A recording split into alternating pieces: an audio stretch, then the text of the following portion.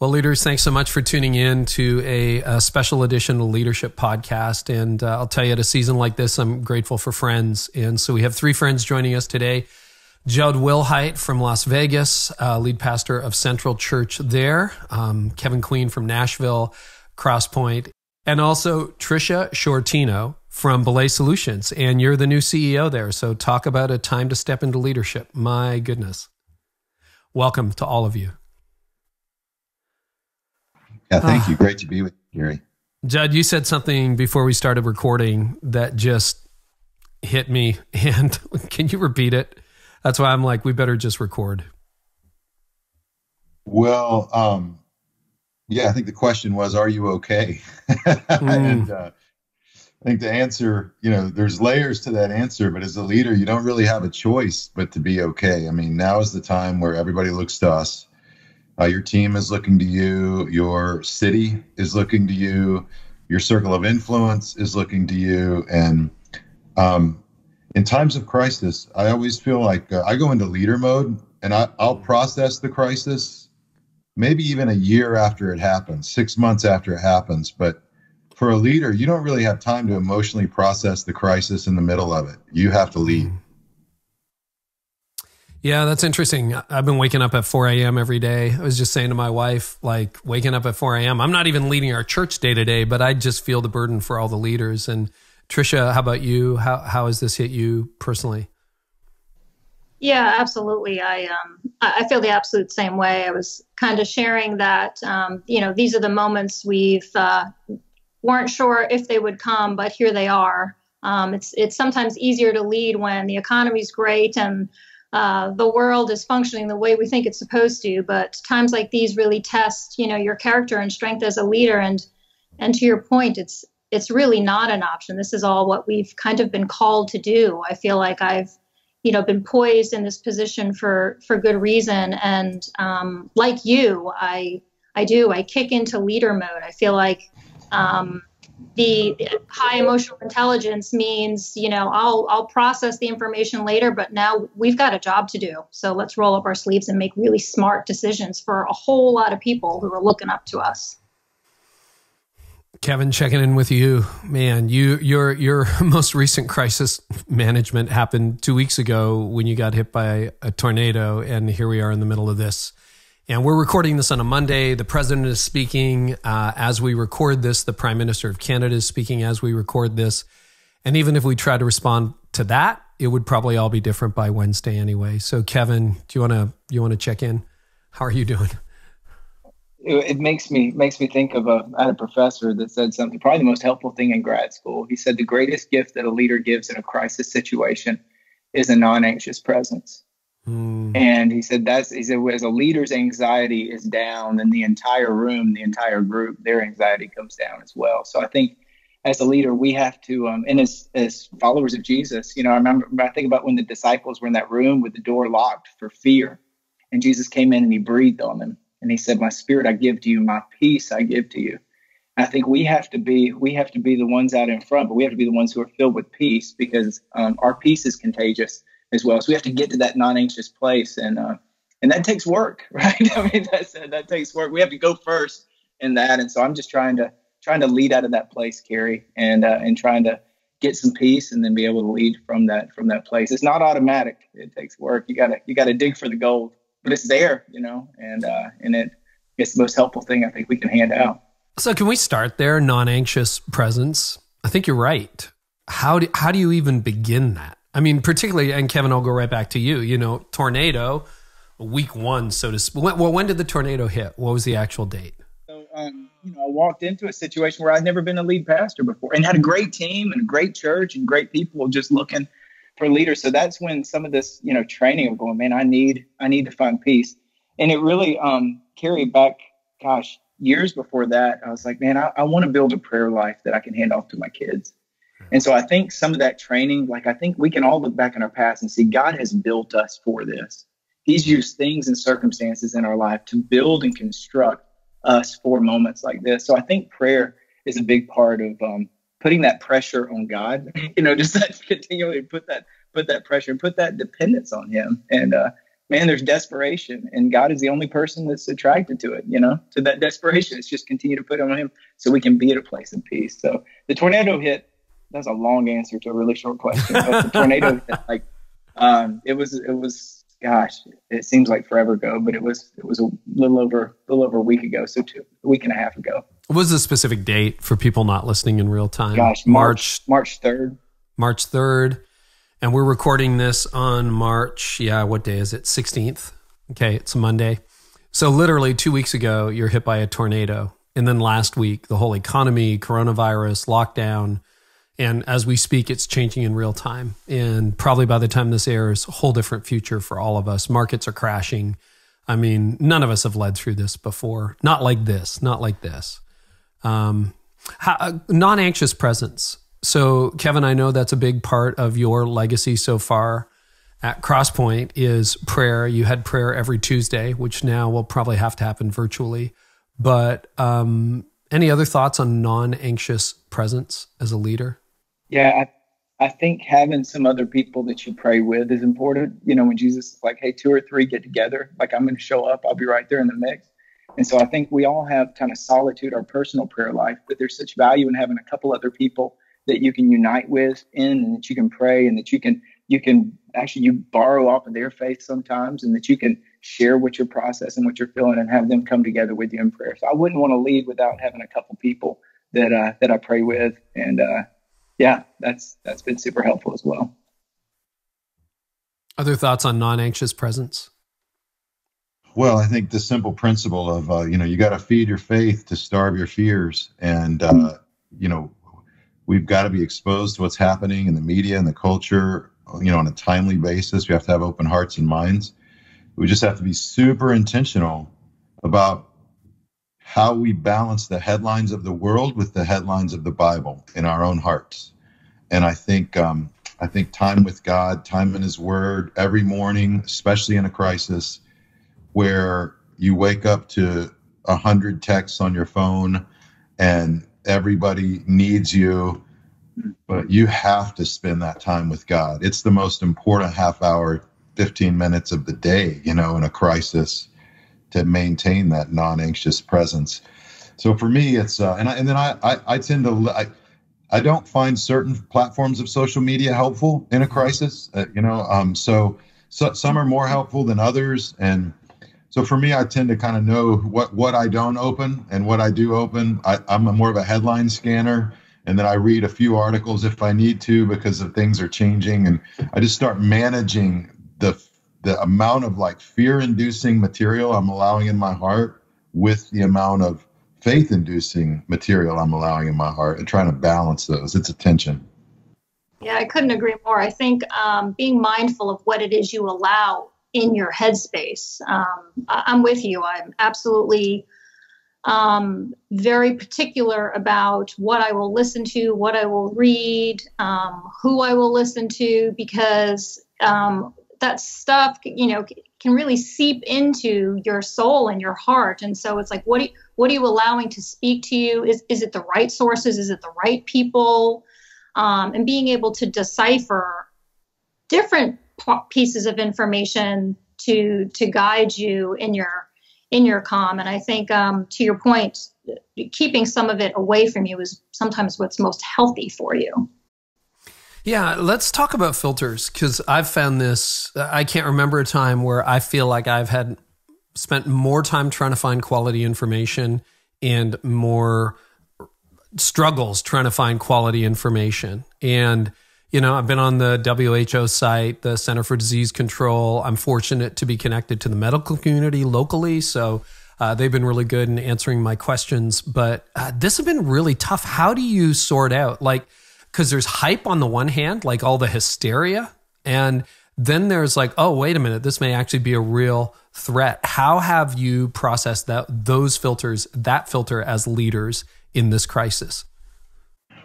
Well, I find that, I'm going to the CDC's website. I'm going to WHO's website. I'm not looking at Twitter for my factual information. And frankly, I'm not watching broadcast news shows for that information. I'm trying to lean into the best the best sort of core information out there, remembering that, a lot of the news and media is a business. They're publicly traded companies. It's clicks for cash, so they're under their own tension, right? And I've got to. So I just try to. I don't have the answer. That's just what I try to do for what it's worth. I'm trying to get to respectable sites that aren't necessarily going to overreact, But when the Center for Disease Control says no more groups over 50, you sort of stop in your tracks. Yeah. That's serious. That's not like a thought. That's a serious statement. Anything else on sorting through the news in all this? Because I think that's been a real part of the problem. I feel like it's been overplayed in some circles and completely underplayed in others. Kevin, Tricia, anything? Well, I can speak in like the past couple days. It's just some key sources, like some people. I start looking at people who are experts and picking up the phone and calling and saying, "Hey, can you let me know?" In a 3-minute phone call, I can get more accurate news from the right people than 30 minutes or 3 hours of watching the news. So just trying to pick up the phone and tap into experts and people that I trust. Without naming names, because it may not even be helpful, but what kind of person would you be looking to for that? So doctors, people in the healthcare field, Nashville's kind of headquarters for healthcare industry in many respects. So picking up the phone and calling, it's just some people there, and just those conversations have been super helpful. And at the same time, being able to pray with them, and be a source of peace and strength, and maybe give a word of encouragement to them because they're carrying heavy load right now. So yeah. Tricia, how have you navigated that? Yeah, I would say the same. Just connecting to individuals in the health industry, as well as the CDC and the World Health Organization have been the places where I've been leaning into information that I feel is most reasonable and right, and trying to stay off of social media, not using that as the place where I get sucked into. There's a lot of rhetoric and emotion going out on Facebook and Instagram right now, and I'm trying to remove myself from some of it. Not so that I don't understand the pulse of what people are feeling. I want to be connected enough so that I'm not disconnecting myself from what, people are honestly feeling and suffering through right now, so that we can provide answer. So I feel like it's a great source, maybe social media, to get context of what people are feeling as a global community, but to leverage it to then say, okay, these are groups of fears that I'm seeing different people come to the table with, and how can we provide answer for that? Are there resources we can provide to groups of people who are worried about how am I going to work from home? Are there resources we can provide for people who don't know how they're going to feed their children lunch next week because they're not going to be in school to get lunch? So I think social media has its place. It's just not for health information more than it's for, community understanding. Each of you has a public voice as well. We're consumers of online content, but we're also creators of online content. You all lead teams, significant size staffs, and in a couple of cases, large congregations. What guidelines, principles, thoughts go through your mind when you are crafting your own communication? How much do you say? How do you angle that? Any tips? Because, the thousands of leaders listening to this, that's their job too. They lead their community. They lead their staff. They lead their church. They lead their organization. They lead their not-for-profit.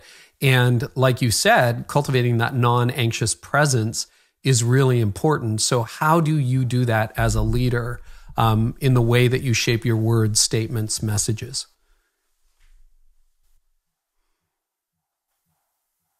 So I think it's important for us to think about our social media platforms and our audiences. And some people have more of a national audience, national platform, sort of. I'm a pastor at my very core. And while I may have a little bit of that audience, I tend to view things through the filter of the people I'm called the shepherd. And I just think that's important to state as my filter. So I'm always thinking about the faces and the names of the people that I'm called to lead through our church ministry. Other people that click on or may watch, that are a part, that's great. But But that's how I'm leveraging social media for me. And I'm not saying that's the way everybody else should do it. So that becomes a filter for me. I'm wanting to provide hope and spiritual encouragement. I don't feel like I have to comment on everything. I don't feel like I have to make a statement on everything. I'm more focused on how do I bring some balance to maybe some of the other things that are flying around from a spiritual standpoint and shepherd my people well. Yeah, and I think for me, being that we're an organization that has led and run virtually, we're seeing so many people in fear of how to work from home, how to move their organizations from working in offices to sending employees home, and can they still function as an organization and keep the health of the organization. So I feel we're compelled. I feel very compelled to get messages out there on content around how you can do this, giving people resources. You can continue some of what you do virtually, just like I've seen so many churches do online services on Sundays. You can, replicate all that in business, and, giving people the tools to help them, in and of itself, that creates its own sense of calm instead of panic. Like, oh my gosh, my boss told me I'm going to start working from home on Monday, and I have no idea how I'm going to do my job. My kids are home, and I'm not sure how this is actually going to work. So, for me, I'm trying to provide resources, or want to provide continued resources on how people can continue to get through the day-to-day and still work and help their organizations thrive to keep our economy, parts of it going, right? Mm-hmm. So we don't need to shut the doors on every business out there. We actually need to help them keep running. So if we can put content out there that's going to help any business figure out how to keep doing business without being in an office, that's absolutely where we feel compelled to add value. For me, on our team meeting this morning, we talked about that is our current ministry as an organization, is how we can help. How we can help minister organizations to keep on keeping on, so that we don't have further economic repercussions. That's an interesting approach. So rather than respond to the noise, respond to the thing. You're like, no, we're just gonna help. And here's some things that can help. That's interesting. Kevin, I've seen you because I've watched some of your Instagrams.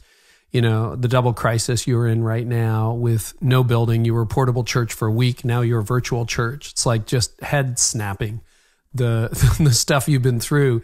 How do you curate that kind? Oh, dude. Yeah. Yeah. Maybe for 5 years from now, right, Kevin? After you've been in the wilderness for a while. Oh, but you have a very calm presence about you. You really, really do. I think that's you generally, but you've kept it together. Well, so let me give a couple of things. I think one is the heart is where the message comes from. So I've got a friend named Chip who tells me, he's a counselor. He says, Kevin, you got to feel the feelings, tell yourself the truth, and then embrace life on life's terms. And so feeling the feelings is being honest. I've been asked, how are you, more in the past 2 weeks than any other time in my life. But there are a few people who will say, how are you doing really? And when they ask really, that's when I get to go to, okay. And that's when you pick up the rocks and you go, that's where the squiggly and crawly things are, the things under the surface. And you're able to talk through, man, I'm scared. I'm afraid. I'm tired. I'm uncertain. We start going through these feelings, and then we tell ourselves the truth. And this is where we remind ourselves of the things that in an uncertain world, Carey, that we're willing to die for. These are our core convictions. These are the things that we build in our life upon. This is the storm that's come, the rock that we're building on. And I think we have to get to that place of bedrock. And then I think the embrace life on life's terms. We can't live in denial. This world is jacked up, it's broken, it's fallen, it's filled with uncertainty. We can't live in denial, but we live from a place of truth. So I think I have to get to that place at my heart level before I craft a communication. And then the communication, I know personally that I want it to be spirit-led, that I want it to be scripture-fed, that I want it to be laced with hope. I want there to be hope all over it. And then I want it to be Jesus-centered. This is the time. This is the opportunity that we have to point to Jesus, where people are looking, where do I go? And we can point them to Jesus. And then I also want to lift up stories when I can. I don't think this is a time where we tell the church necessarily, this is what the church needs to do. We hold up stories and we honor stories and testimonies of like the church being the church, right? And then people go, okay, I'm going to follow that example. So we got some beautiful, a guy told me, Todd Atkins wrote me a text and he said, Kevin, he said, your church, from everything I've seen online, your church is a mess. He said, your church is a mess, but your church is beautiful. And I'm like, man, that is the picture. So we look around with eyes of wonder going, where is the church beautiful right now? And how can we hold that up? And I think that inspires people to want to walk in that way. So, yeah. What's been the hardest part of the current crisis personally for each of you?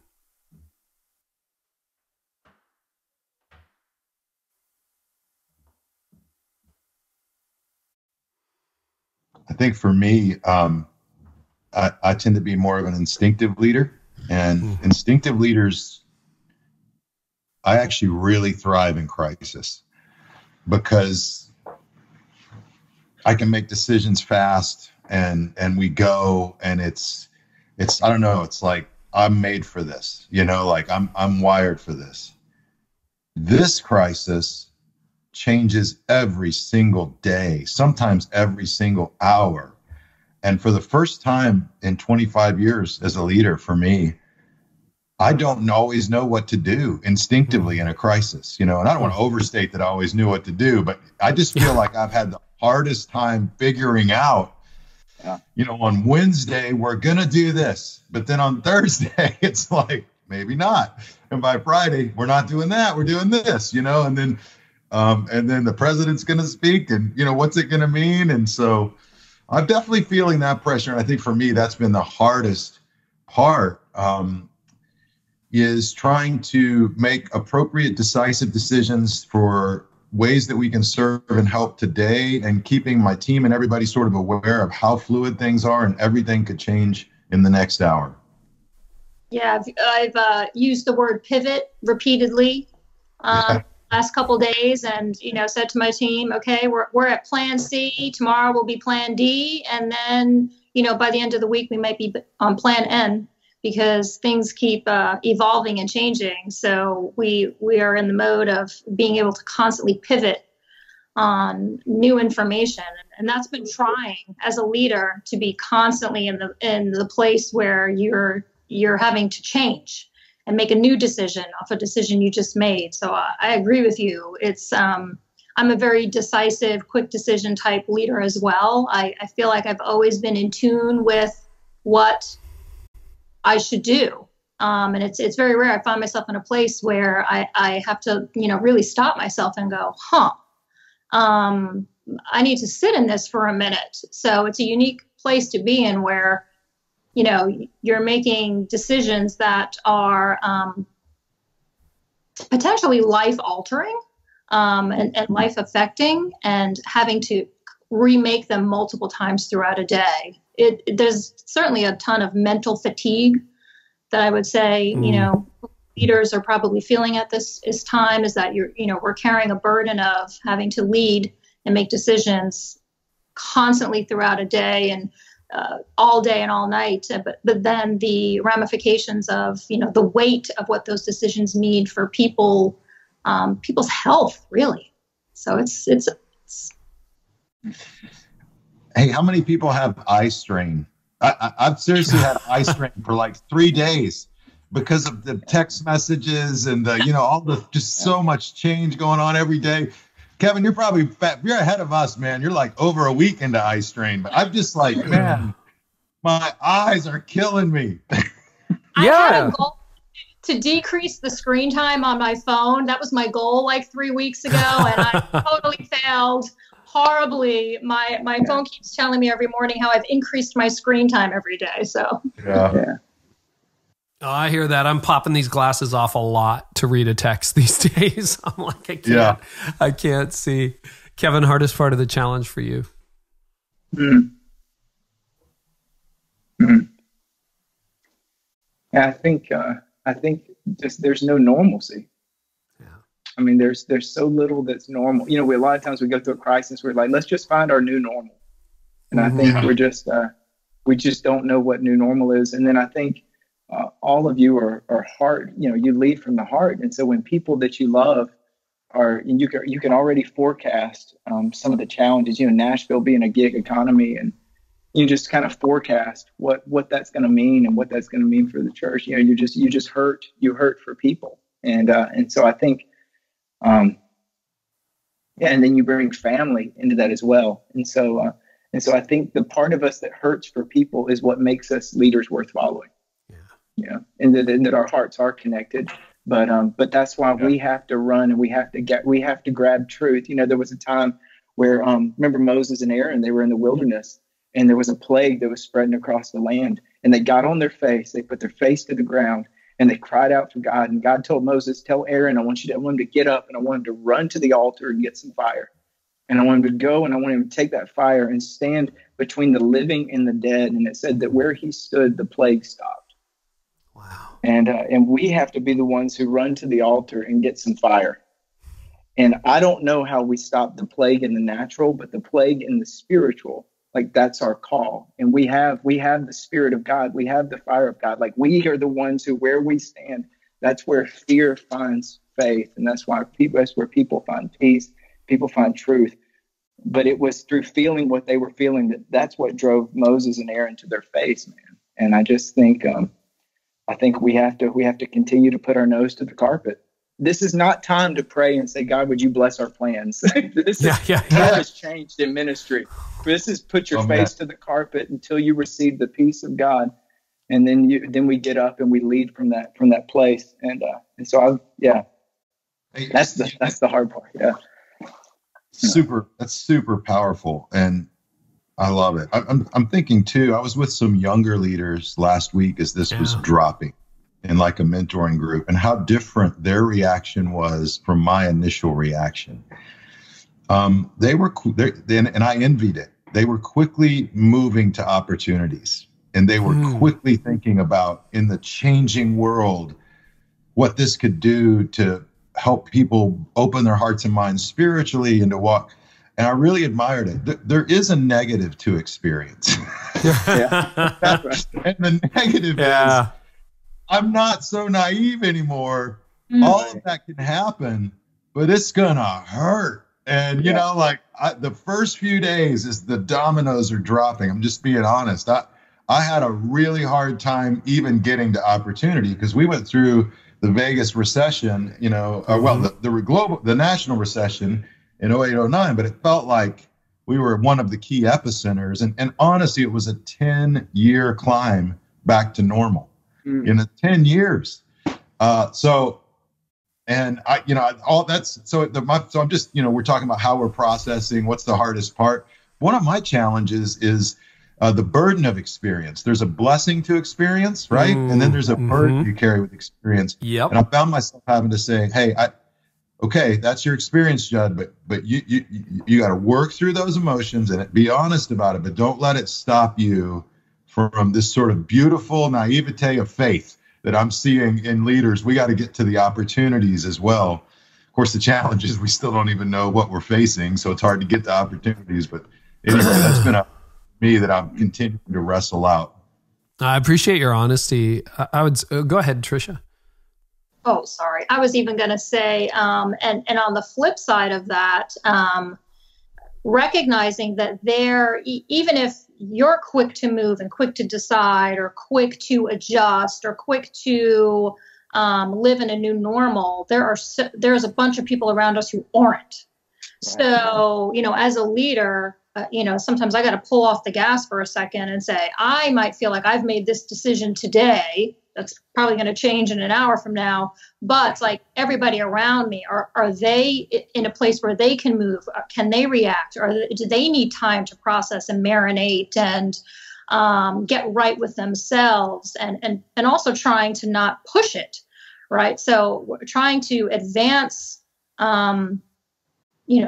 things every day in a way that feels like it's positive and momentous and bringing hope and bringing action. And what are we doing tomorrow that we're not doing today?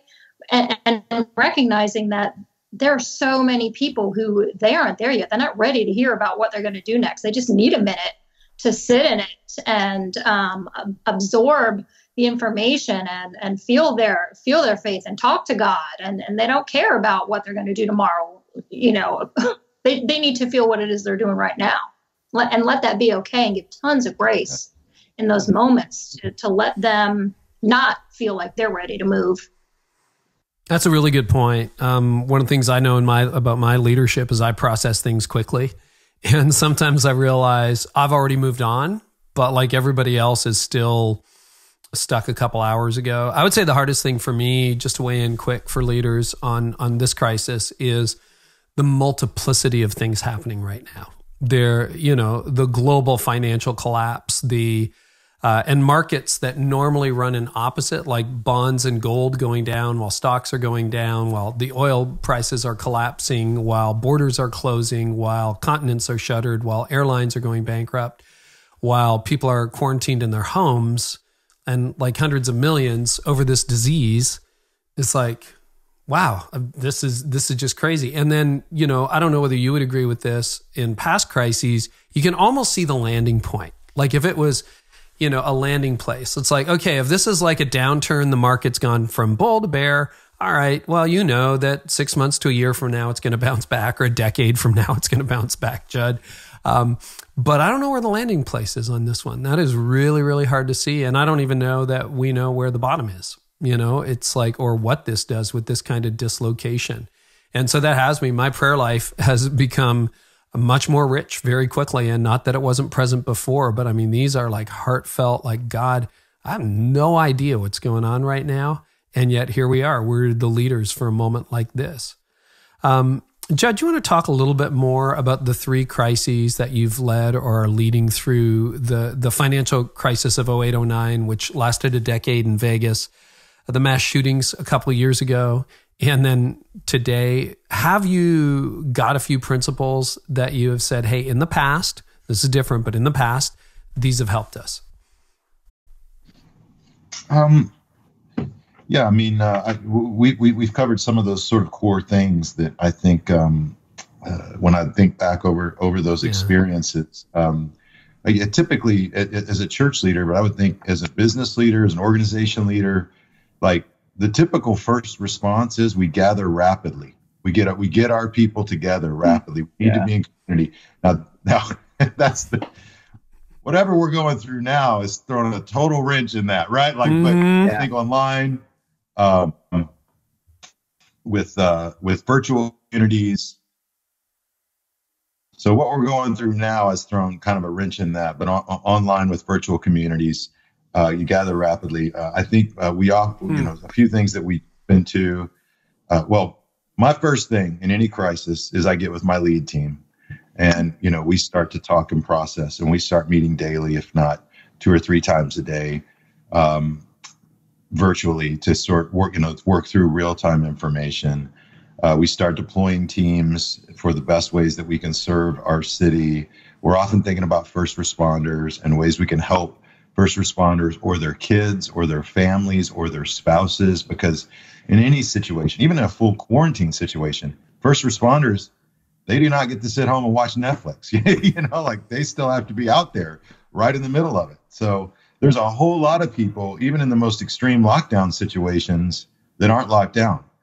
And how do we serve them? How can we help them? These are all sort of questions that we ask. But I think once I get over that initial heartbreak of what a crisis is, I remember that the church, the faith community, we're made for moments like this. This is where we're at our best. This is when we shine. And I just, try to keep looking ahead and keep our team looking ahead to the fact that God is still in control and God can use this in people's lives. And how do we leverage that? How do we serve? How do we help So our question is always, how do we serve? Our question is always, what can we do for our community? What does our community need? Not what do we want to do, but what do they need? And then one thing that's helpful for us is there's a whole lot of things they may need. But I like the acronym. It's actually a test you can use called the ICE test. And, that's something that I would say, like roughly in conversation, laid over different opportunities. And it's just an acronym. It stands for impact, confidence, and ease. When you're looking at 50 things you can do for the community, all right, what would have the greatest impact on the community of these 5 ideas? What do we have the greatest confidence in that we can, it will have that impact and that we can pull off? And from an ease and implementation standpoint, and I would even say not just ease, but experience. What do we have the experience here to do? Like, you could immediately go to, well, we're gonna help first responders by providing free childcare for their kids. But if you're in the middle of a viral situation, right? Now you're bringing kids onto your campus that are potentially exposed from a family standpoint. Legal's got to get involved. There are all these layers, right, that fall, and you might lay, an ICE kind of framework over something like that and say, we're going to do it. That still fits our criteria. Or you might say, let's find other community organizations that are doing that. Like in our case, thankfully, our city's providing that childcare once the school's closed for first responders. So then it's like, well, what can we do for our city officials? They're better prepared to handle that, but maybe we can come alongside them, or we can provide that support, or let them know we're here for them. So. Okay, super helpful. It's interesting. I hadn't heard of ICE before, but that is totally a helpful framework. I realized, I think I've used that without ever knowing it. Now I've got it. That's brilliant. That's really brilliant. Okay, Kevin, again, the double recent crisis. Any principles that have helped you so far that you're like, I loved your idea of the non-anxious presence. Anything else that you would share with leaders that you're like, hey, when I do this, it tends to go better? So the first thing I do is I call Jud. And I asked Jud. Jud, I think your phone just blows up at a time like this. Everybody I know is calling Jud. That's so true. Yeah, so let me say that. I think something that's been helpful for me and might be helpful for some other leaders is just to remind yourself that you were built for this, that you were called to this, that God has put your feet where they are on the planet. And we go with the confidence of like that God calls. So my brother actually gave me a plaque when I started at Crosspoint that says, you were built for this. And so that's kind of become a mantra, is that I just remind myself there are things that God has put in my backpack along the journey that I'm using now because it's part of his. And when we talk about calling, wherever God has called us to, there are things that he's used to build into us. The other thing, in the interview process, I told Crosspoint, they were asking me questions, and I just knew it was where God had called me.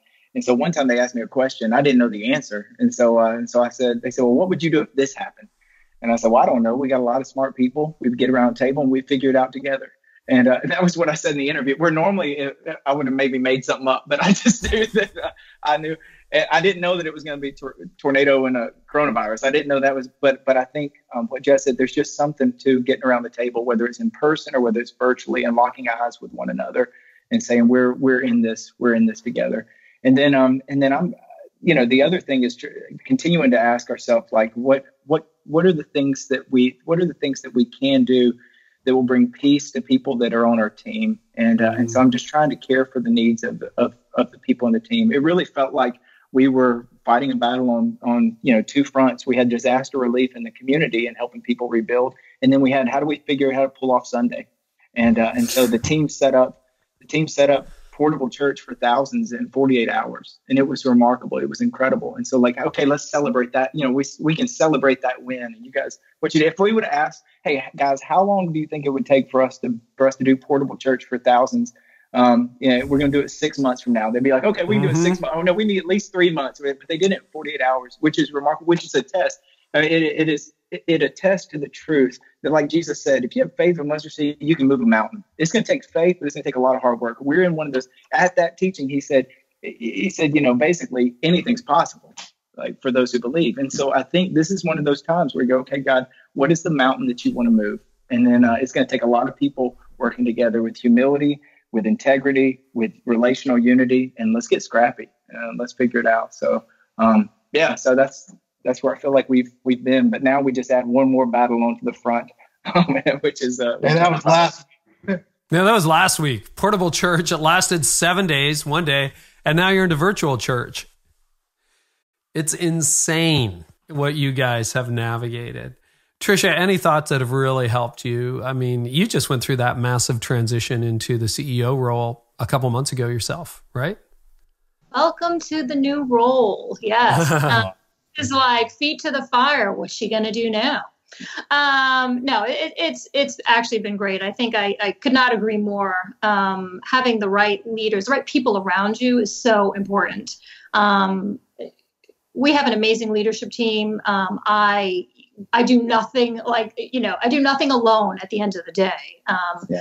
The rallying the troops and for us, getting around the table is easy. We're used to jumping on video like this all the time. We do it all. It's what we know how to do. So for us, it's jump on video and really start, thinking through, where are we at? What are the problems we need to solve? What are we hearing? So I think first and foremost, having the right people to surround yourself with, whether it's inside your day-to-day, personally, mentors, professionally, all those things are so relevant to for a support system as a leader. We need the right support systems for ourselves and great leaders aside from ourselves to make the right decisions. But so that's been really important, and I think caring. I think as leaders we shepherd people. Whether we're leading a church or we're leading an organization, I'm shepherding thousands of people right now who are scared, who are uncertain, and I think showing heart and concern, and I am genuinely concerned for so many individuals who are so scared right now. I mean, oddly enough, in the midst of crisis, I am naturally very calm. I'm just wired that way where I'm not an overreactor, which is odd because I am an Enneagram 8 and a high D and all the things I would say I should completely overreact in crisis. But for whatever reason, when crisis hits, I'm the most calm. So leveraging that to really shepherd the people that I feel need it. And let them know that they're cared for, and gosh, all the grace in the world right now. So I think those are the two things, surrounding yourself with the right people and just offering a ton of grace and really genuinely caring for the people that our community that needs it. So we've hinted at it numerous times, but virtual church is on the radar of pretty much every leader listening. Now that's new, probably work from home, virtual teams, that was kind of a novelty, the whole gig economy. Now it's a new normal. And there will be exceptions, but for the most part, let's just assume by the time this podcast goes live or very soon after, we're all going to be working from home. We're all going to be leading remote teams. We're all going to be, just trying to figure our way through that. You've had a lot of experience in that. And one of my favorite parts of your story, Brian reminded me of this last week, is you started less than a decade ago as his assistant. And now you're the CEO of a major, national leading company, which is amazing, Tricia. But can you walk us through, just in broad strokes, and there's so much more at belaysolutions.com, et cetera, but can you walk us through some broad strokes of like best practices and here's some things to avoid when it comes to leading virtual teams or virtual organizations? Yeah, absolutely. And thank you, Brian. Yeah, leading virtually, working virtually, it has its own subset of challenges. First and foremost, it's very easy to find yourself in a place where you're in a silo because you're home, working in your office, and you're not physically around all the people that you're used to being around. And I think being very intentional right out the gate to have plans to combat that with lots of video conferencing. So I know I'm going to sound like a broken record when I talk about video conferencing, but we are all about it. This right here, what we are doing, this replaces what used to be you sitting at a conference table or somebody sitting in your office. Mm-hmm. So recognizing that right away and making sure that happens for us has been crucial. When we first started the business, we didn't mandate, if you will, video conferencing. We were conference calls, right? We were all on listening, but we weren't seeing each other. And we very quickly figured out that we were missing an element of body language and facial expression. Like, it's great to be here and be able to see your faces, even though we're not in the same room together. There's so much value to be added. So, the first big thing I would say for anybody is, get on Skype, get on Zoom, get webcams to your team, the equipment they need to be able to do these things, and make it happen. It will make a very big difference, regardless of what you're leading through. It adds a great component to being able to see people. I also would say you will probably have to be more maniacal than ever with your schedule. And I know, Carey, you have a whole course on scheduling, deal work week and all the things. Like, you won't have the opportunity to walk down the hallway and pop into somebody's office and tell them X, Y, and Z. So those water cooler, office pop-in moments go away. So for us, what we do is we assume we will have things we're going to have to talk to certain people about, and we schedule them proactively. I have standing meetings with every single person on my team that I may or may not have something to talk about with. So those are just recurring. And if by chance we have nothing, we can cancel them. But let's be honest, that really never happens. So, have your core individuals pre-scheduled and meet with your direct leaders of the people that you need to be in room with as frequently as possible. And then also your leadership team, we do the same thing for our leadership team. We have a cadence with which we have got to be together on video at least a few hours a week. And when do we schedule that? How do we mandate that? So I would say being really maniacal and intentional about creating virtual FaceTime will be important to be successful. And then even when you do all of that great stuff, you will start to notice communication gaps, because you're still going to miss the meet in the lobby, saw you in the elevator, like all that stuff goes away. You're still going to uncover gaps in communication. So developing a pretty aggressive communication plan. It's going to sound like it's aggressive, but there will still be gaps in communication. So we use multiple channels in addition to video. We have our leadership team has group text that we communicate with each other via texting. We have instant messaging groups. We use Chatter, which is an IM feature of Salesforce, which is the CRM application we use. But even if it's GChat, like some instant messaging type of area where you don't want to send an email, you're not going to talk to somebody on video, but you need a quick and dirty response, and you kind of don't want to blow up somebody's phone. So instant message is a great place to get the quick and dirty communication, or like a Slack channel. A lot of people out there using Slack for those. Yeah, we use Slack for that. Yeah. Yeah. And then putting into, aggressive communication strategies to make sure that gaps aren't missed. You'll probably uncover over time that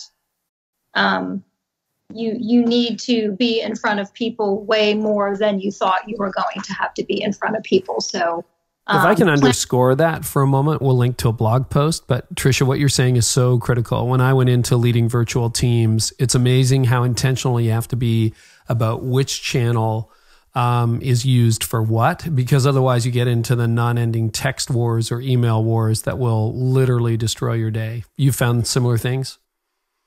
Yeah, absolutely. So I think you really have to define, we're going to save our Zoom, our video conference meetings. These are going to be the topics we cover. These are the type of things we're going to email about. And then these are the type of questions that we're going to instant message or text about, and kind of defining the place where everything's going to exist. Bingo. So everyone has really clear communication marching orders. Yep. That could be different for everybody. It's really based on preference, what those channels are that work for you. But, so I would say, setting really clear expectations, over communicating, and mandating video would be the key places I would start if I was going to start working from home tomorrow. That's what I would tell everybody. Great. Well, I want to honor all of your time. I got a few questions left. I know this is minutes are like hours, and hours are like days, and days are like weeks, aren't they, in the season that we're in right now? It's insane. Any other pitfalls to avoid in crisis management for leaders that any of you have run into? I would add one, which is reacting in public. That I tend to be very reactionary at times. I emanate as well, so I have opinions on everything, whether they're well-formed or not. And reacting in public has never done me any service. So it's sort of, I need to take in the information, kind of, okay, thank you. Be very neutral. Go process it. Go figure it out. Go pray about it. Go digest it with the team. Sometimes that can happen in 30 seconds. Sometimes that needs 30 minutes or longer. So I would say that's something that I just have to remind myself. Don't react in public. And when in doubt, well, I don't know whether you can sleep on it most days these days, but often in a crisis, you're like, okay, I'm going to take a quick break and come back later with an idea. I think to just piggyback on that, which is so good, Carey, is a similar idea, which is don't pretend you have all the answers. You know, there's a human element to this to say, we're going to figure this out. You know, here's what I always say. Every crisis we face, I said it this weekend. The way you get through a crisis is together. You know, together we're going to pray for each other. Together we're going to support one another. Together, even if we can't meet in person, we're going to encourage. Even if there's no toilet paper, we're going to do it together, and we're going to figure it out together. You know, you don't have to get up in a crisis. You need to portray hope and confidence and some calm, but you don't have to act like you have all the answers. Right. Yeah. Right. This reminds me a little bit of what Andy Stanley has said at different times, that clarity is more important than certainty. And I think we all crave certainty, but sometimes you just have to be clear. It's like, we're not 100% sure what's ahead, but today, this is what we're going to do. And tomorrow, I'll let you know if there's another step. Yeah. And I would say really pragmatic for church leaders, like don't feel like you have to communicate your plans for everything on Wednesday. We didn't drop my plan right now is I'll communicate what's happening on the weekend at some point on Friday or even Saturday morning. It's a social world. Everybody will get it immediately. But my hope then, we may have a lot more communications, but those communications will kind of define what we know. And then what we don't know, we're going to say, expect an announcement, on this and this and this at this time, because this last week, there was just too much whiplash going on, right? For everybody, right? You make a decision on Wednesday, you make an announcement. Yeah. And I was really tempted to do that. In fact, I shot the video. And then I said, hold it, right? I had like 3 videos in the can. And in the end, I did a written public statement on Friday. So that's just, but I think one learning, and I'm reminding myself of other crises and tragedies we've gone through. It was like a reminder to me, like, yeah, Jud, don't communicate too early what's still unknown. If you can delay, it's okay. You don't have to have your plan for this weekend on Monday. Any other thoughts? Hey, yeah, I like delay is okay. And plus it rhymes. So yeah, that makes it even better. You can preach that. That'll preach. Delay is okay. I'm on board with it. Yeah. How do you keep yourself encouraged? We sort of started there. I want to wrap up there. Can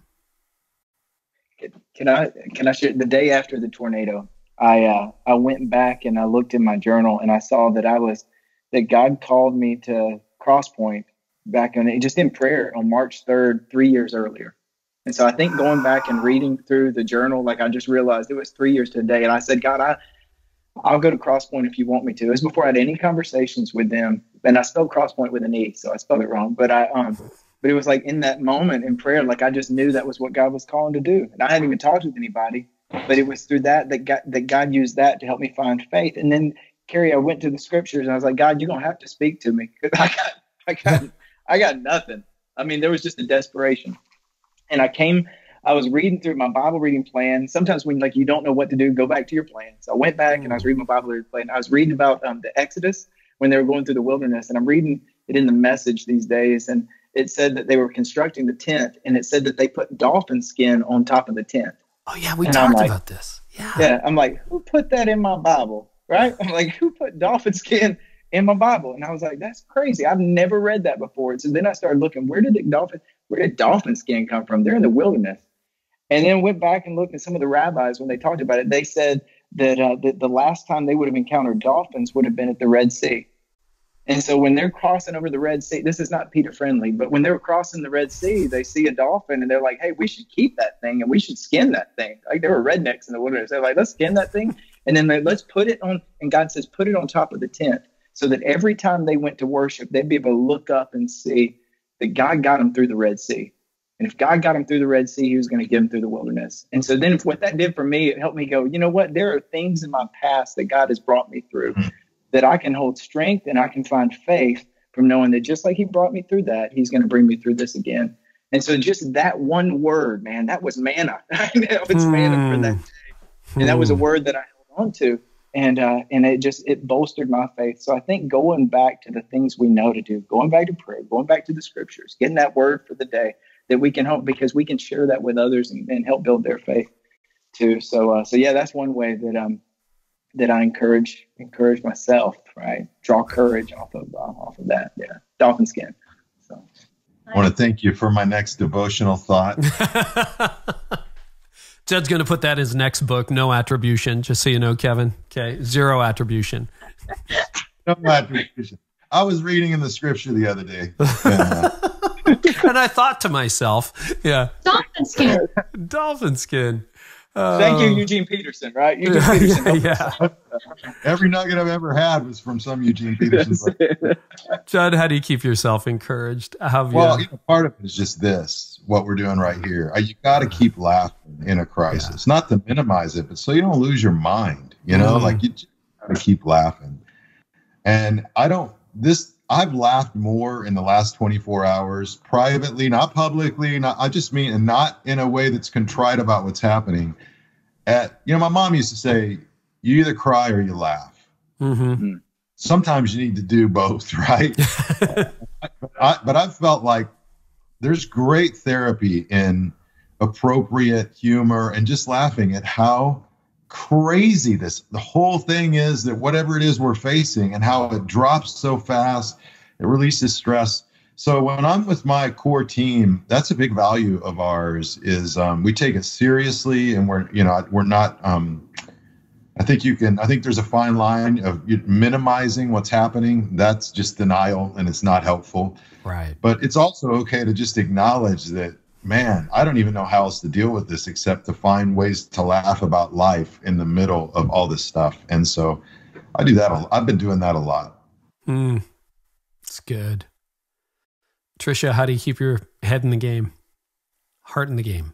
Yeah, so I would say one of our core values is fun. We don't take ourselves too seriously. So, there's always moments to find humor to get us through anything.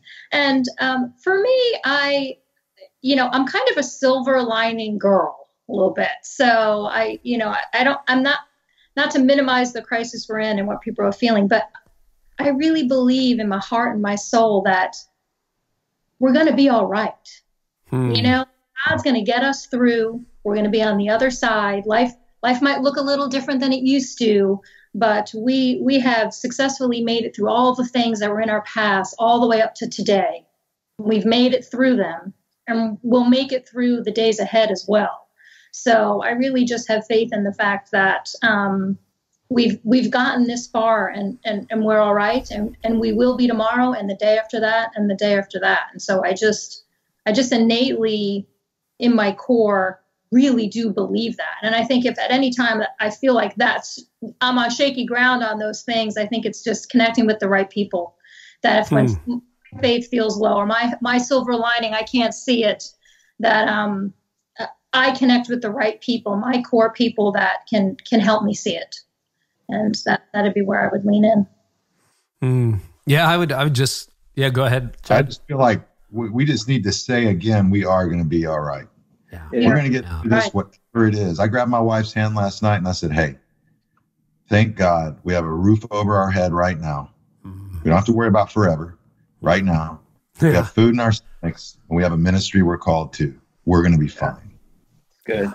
But it's a different priority than it was last week when I was thinking, how much do we have in the bank? And, Yeah.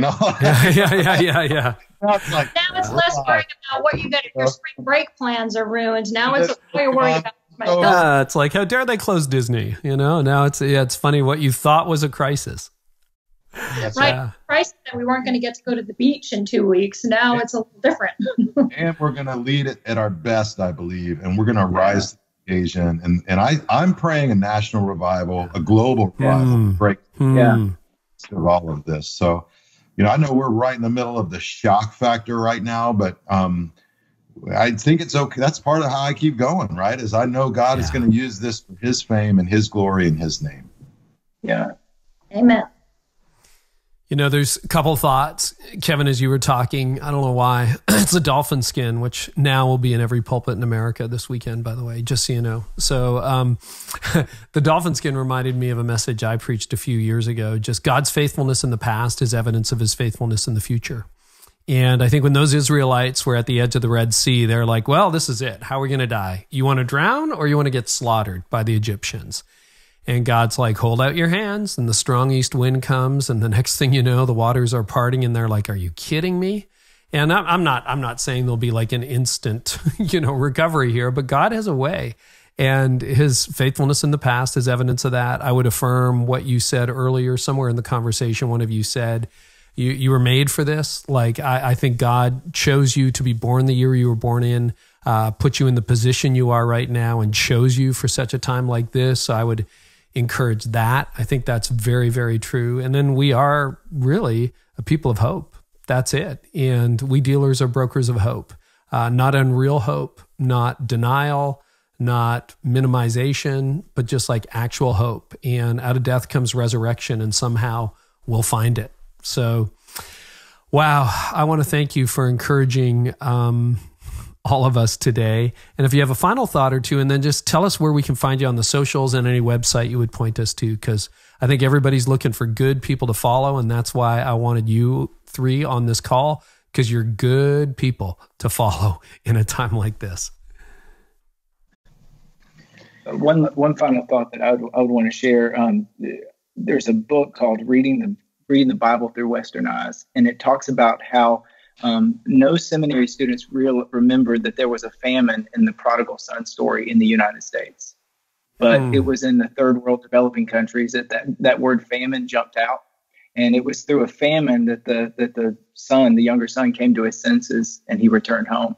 And so my prayer is that God would bring a great awakening, that he would, through the experience, that God would leverage it fully for his glory, and that people would wake up and they would realize that there's a father who's waiting for them with open arms. And so this is our hour. This is our time to demonstrate the love of the Father. And I think there are people who are hungry for hope like they've never been before. And I think he's been preparing us as the church, as the Big C church, for such a time as this, to present that message this time. And man, I don't think any of us would choose to lead in this hour, but God chose us, and he's positioned, he's placed us, and he's given us everything we need in Christ and through his Spirit to lead well. So thank you, Carey, for that message of encouragement for people.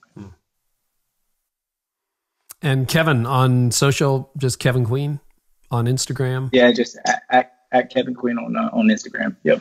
And can you mention the Crosspoint site as well? Because you do have a crisis going on, and I gave to it, and I would love other people to as well. Yeah, people can go to crosspoint.tv/Nashville Strong, and on that site there's an opportunity to give toward disaster relief and toward ministry recovery as we're in the middle of that crisis as well. Yeah. Tricia, where can people find you online, and any closing thoughts?